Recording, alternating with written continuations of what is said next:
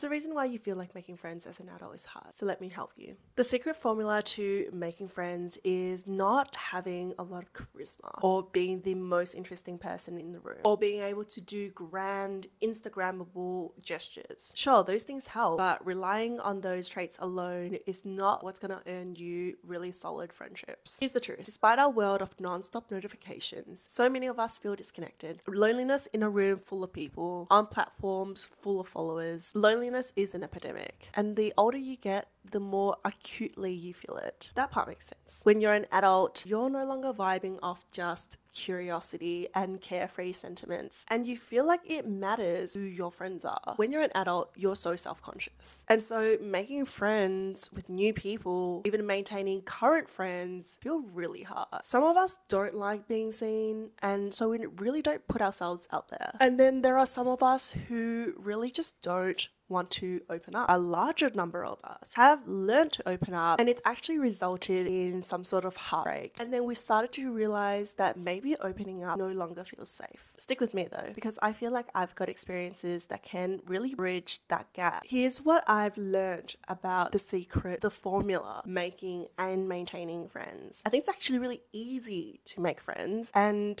it's really simple to maintain friendships. But just because it's simple doesn't mean that everyone's got the tools, right? But that's why you're here. So here's what I've learned about the magnetism of authenticity, the essence of just genuine presence, the profoundness of empathy, mutual passions, and the game-changing potency of vulnerability that no one really talks about. So let's talk about it. So just imagine this.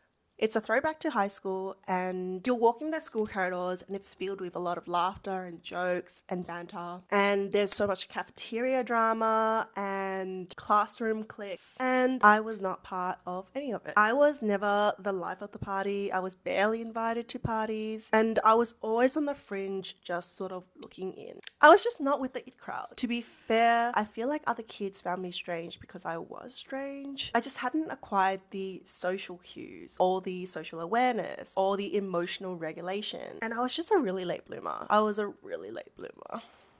It made sense that I didn't fit in, and so I stood out in the worst possible way. In my final years of high school, I was relentlessly bullied, and I found myself, I withdrew within myself and just constantly thought to myself how I disliked people, how much I disliked interacting, how much I hated socializing, and how much I just hated being seen. I was so lonely, but I started to prefer the solitude and the aloneness over having to deal with people at all. It really didn't help that innately I've always been very shy. As a child, I was really shy. The whole not being able to emotionally regulate made it really, really difficult to deal with the emotions that came up. Fortunately, high school ended and my life definitely did take a turn. Stay with the story because it really does get better. Fast forward 15 years and I really just sort of grew into myself, and best of all, I really cultivated and maintained a really amazing group of friends. Whenever I talk about my friends, I cannot speak of them highly enough. Some of these people I've known for decades. Some of them I've acquired recently, and never once have I felt like it was impossible to make friends. If anything, the older I got, the more I realized that opening myself up to experience new places, new people, quite literally participating in my own personal self-growth and actualization, it's just not something that I could just bypass. If anything, I have more friends than I ever had when I was a child or a teenager. Everything good about me I've learned from my friends. I've learned patience and compassion and kindness, and I would not be the person I am today if it weren't for the amazing friendship groups that I have. My friends are truly the best parts about me. My life fortunately got a lot better after high school. I am still very, very much introverted, but funnily enough, as life would have it, I currently work in a role that deals with a lot of people. That's literally 95% of my role. I deal with a lot of internal stakeholders and external clients and vendors. And the reason I think I'm part of an industry that deals predominantly with people is because I just learn so incredibly much about every single person I meet. Moreover, I learn more about myself when I'm interacting with them. And it is a privilege to be able to see who you are when you're dealing with people. because I truly don't believe that self-actualization can ever happen in a vacuum. You cannot understand and find yourself by yourself. All that's to say, I didn't easily come to those social skills. It didn't come naturally to me. And a lot of the times I had to learn. And the good news is success leaves clues. And I can hand to heart say that if I can do it, there is no reason why you can't do it. I still cringe every time I think about my high school experience. But the reason I'm telling you this story isn't to actually elude any pity from you.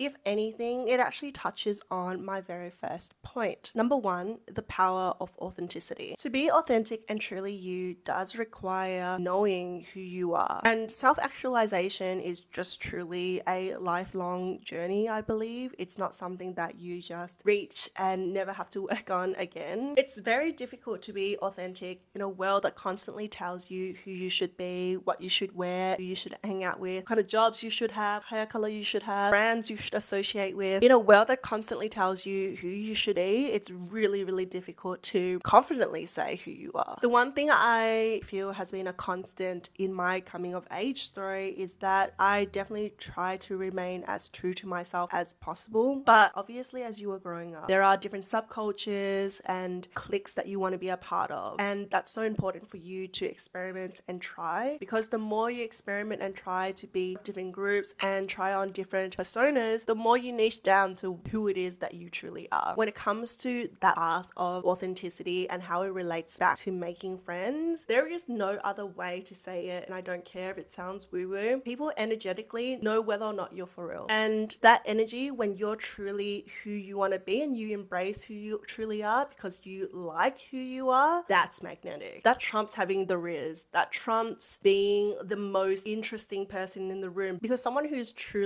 their most authentic self is the most interesting person in the room. It is so attractive when someone really turns up as their most authentic self and approaches life as their most authentic self, because when you shine on your own, you ultimately give people subconsciously or consciously permission to shine on their own as well. Number two, to be wholly present. My favorite part about going to any parties, not that I was invited to too many when I was younger, and it's always the DNMs that I end up having away from the crowd. It's just in these very crystallized moments, these are the conversations where I feel like I am very much present. I am in the here and now, and it's just me and the person that I'm having a conversation with. I guess the issue is staying present in the now is such an underrated skill, and just a lot of people have essentially not cultivated. It's not a skill that people maintain, I believe, and it's just not something that people really value. But the thing is, people don't think that it's a massive skill set and it's not there.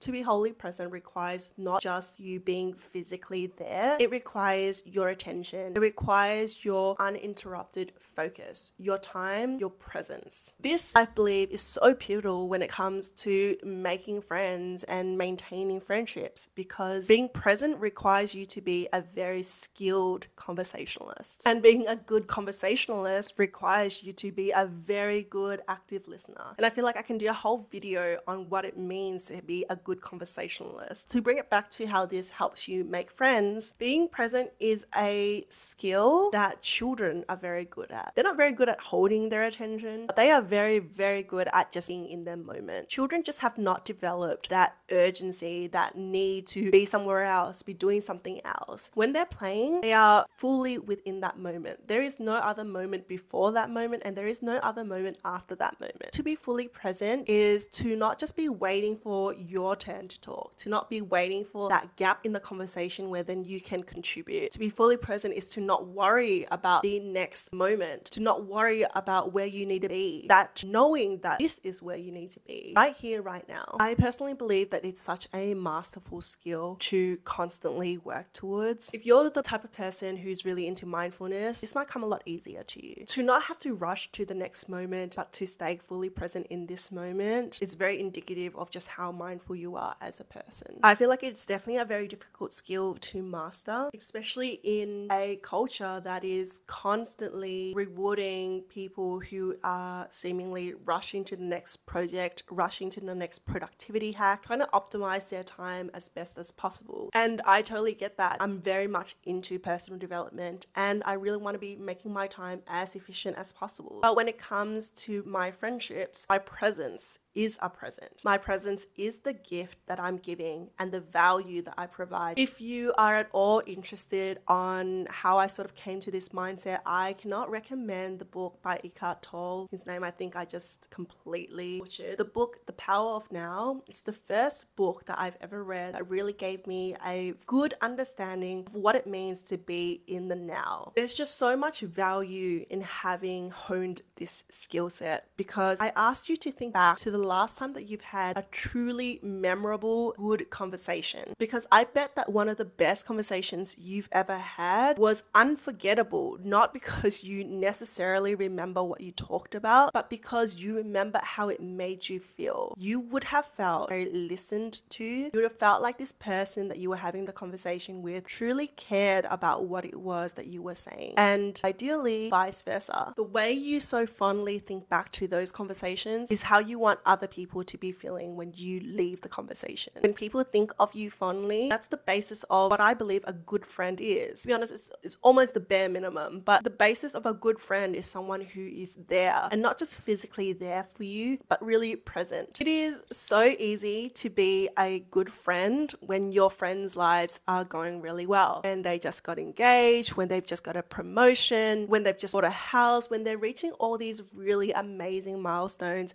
and it's very easy to be very happy for them. And I hope you are really happy. I hope you are even happier than they are, because I feel like that's indicative of being a good friend. What actually is really important when it comes to empathy is how empathetic you are when things are not going well for your friends. And just putting aside really tragic life events like sickness or death, I'm just touching on the ebbs and flows of life. For example, if your friend was going through a breakup, if your friend missed out on a promotion they were after, if they didn't get the pay rise that they wanted, if they're having some financial issues, the crisis of living, it's so expensive. Empathy, I believe, is the crux that holds a friendship together when your friend's world is falling apart. Of course, having healthy empathy requires you to have healthy boundaries as well, because you do not want to be internalizing any of your friends' grief or sadness or anger. It's more from a standpoint of being able to look at them with a lot of love, with a lot of understanding, also being able to separate yourself from what is happening in their lives. I know that my best friends are master practitioners of empathy, because they know what it means to really sit with someone and really feel for them without taking on those emotions as well. Empathy is definitely a very interesting value, and I wish I could elaborate on it a little bit more, but this video is already getting a little bit long, so I will finish that aspect up with saying that having empathy does not mean that you feel too much. It means that you just have a big heart, and I never want anyone to walk away from this conversation thinking that empathy is a weakness. It is quite possibly the biggest superpower you can have. Outside of just being such a great value to making friends, it is one of the best things you can do for yourself, because like I said, when things are going well, it's very easy to be happy for people, for yourself. It is when things are not going well that having the empathy and the grace to accept it for what it is, but also consider that the emotions attached are all valid for mutual passions. I am a strong believer that you should not collect friends to fit your aesthetic. That's a trap I feel like people fall into when they're in high school, but it seems like it could be a trap that people fall into as they get older as well. In high school, there's just not a lot of options, right? You sort of join other cliques and other groups because they make the most sense to you, because they're similar to you. However, I can genuinely say that none of my friends are like me. The reason that we're friends is because we share all these qualities that bring us together. In high school, you're pretty limited by the kind of friendship groups that you can be associated with. Fortunately, in adulthood and in today's age, you don't even need to be physically living in the same country to be friends. What is really important when it comes to cultivating friendships and maintaining friendships is having a shared interest, a shared mutual passion. What I found to be really helpful is that having different hobbies, having different passions really does bring people together. And if you're looking to make new friends, you can always join hobbyist groups or groups like dance groups and bouldering groups and pottery classes. I think if you really enjoy these types of activities, you'll always find people who are really open to making friends. And already you have something in common. You're literally at the class. I think participating in these little small pockets of hobbies and passions is a really, really great way to make friends. And if you're at all interested, I have another video I plan to make about how I met a lot of new people and made a lot of new friends, all the things I did, and just really put myself out there. Making friends requires having a shared passion. So I'm not saying that you have to be completely alike, but if you have something in common, it's a lot easier to grow together. And then finally, number 5, vulnerability. I feel like vulnerability does tie in a lot with authenticity and turning up as your truest self, but I feel like it's such an important value that it sort of deserves a section on its own. There are just so many people, and you may be able to identify with this, who find it really difficult to be vulnerable. Whether that's just because it's not something that you grew up with, it's not something that was fostered in your family, or if it was something that you were open to and it sort of backfired and you were really burnt by it. What I'm getting at is, as an adult, it becomes harder and harder to be vulnerable, especially if it's to new people or people that you just don't have that relationship with. However, let me tell you something. To have fundamentally fulfilling friendship requires a certain degree of vulnerability. And the depth to which you are vulnerable is dependent on how safe other people make you feel. And out of all the things that I've talked about, what I truly hope for you is that you have a group of people, or even just one person, where being vulnerable does not feel heavy or unsafe or hard. And I hope that you yourself is that safe space for someone to be vulnerable with. Again, I do want to circle back into having boundaries with things like empathy and vulnerability. It's so much more important to have healthy boundaries than it is to just jump straight in. Make sure it's safe for you to be vulnerable with people. Make sure that the people you choose to be vulnerable with are safe, are an anchor for you. And make sure that when you put yourself in a position where you are vulnerable, that you can self-regulate, that you can bring yourself back to a stable foundation. I am obviously not a therapist, so do apply this to areas in your life that make sense. However, I truly believe that to cultivate friendships as an adult, vulnerability is non-negotiable. You can only have so many surface level conversations before that well dries up. A lot of these skills are so fundamental in the way that we go about making friends and maintaining friendships, but if not for anything else, these are valuable skills to have for yourself. You know, as wild and as unpredictable as life is, it's those genuinely real friendships and connections that anchor us. The journey to profound friendships as an adult isn't about collecting people that fit your aesthetic or your perfect ideal life. It's actually in those micro moments. Someone you know you can text because you saw a really cute dog, or turning up to brunch and a group of people saving you a seat because they know you love sitting near the window. Making friends as an adult is not hard. It does require you turning up as your most authentic self, and thus subconsciously inviting others to do the same. It's about embracing being fully in the moment and recognizing what a true gift it is when someone reciprocates. It's empathizing with your friends in both their wins and their losses. And finally, that vulnerability is the path to intimacy, the path to a deeper connection that transcends the front that we put on. It's being a safe space for people to open up to you. Making friends as an adult is about honoring your essence and finding people who resonate with that. Because it's in these connections that you learn the most about yourself and find pieces of yourself that you didn't even know existed. We were not made to go through life on our own. We learn more about ourselves within community because the self is not actualized in a vacuum. So as you navigate through the vast sea of human interactions, just remember to be your most authentic self. And most of all, to actually make friends as an adult requires you to first and foremost be a good friend yourself. All these skills are what truly makes you magnetic. And I hope that the right people find you. And when they do, I hope you keep the right ones around. Thanks so much for joining me today. I have a lot of other videos coming up and I really can't wait to share with you. I'll talk to you soon.